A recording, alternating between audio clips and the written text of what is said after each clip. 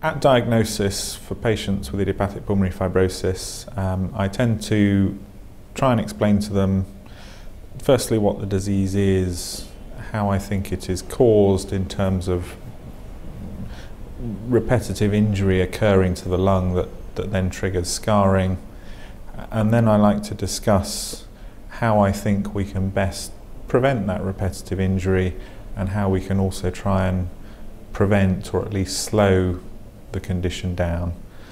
And I think an important part of the discussion is surrounding what we are trying to achieve with our treatment. So I think in idiopathic pulmonary fibrosis, our treatment aims are perhaps different to those in other diseases. In other diseases, we perhaps hope to reverse the disease or at least improve things.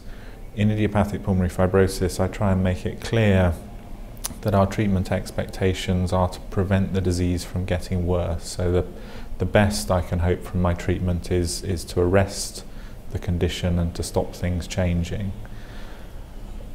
Following that, it's really a discussion of the options that I think are available to patients with the condition, and those include approaches to try and prevent injury to the lung, to try and prevent episodes of infection which may also injure the lung, so the use of antibiotics, anti-acid therapies to prevent gastric acid reflux, which may be one of the triggers for injury to the lung.